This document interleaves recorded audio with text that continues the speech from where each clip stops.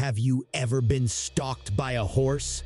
The term stalking horse is used metaphorically to refer to a person, group, or idea that is used to conceal or advance the true intentions or interests of another party. It typically involves using a decoy or a preliminary step to test the waters or gain an advantage in a particular situation.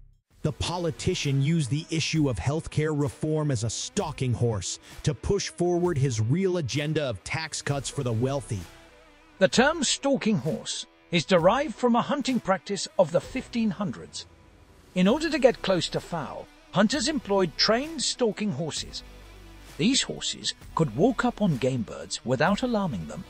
The hunters hid behind these stalking horses until they were in a position to shoot at the birds.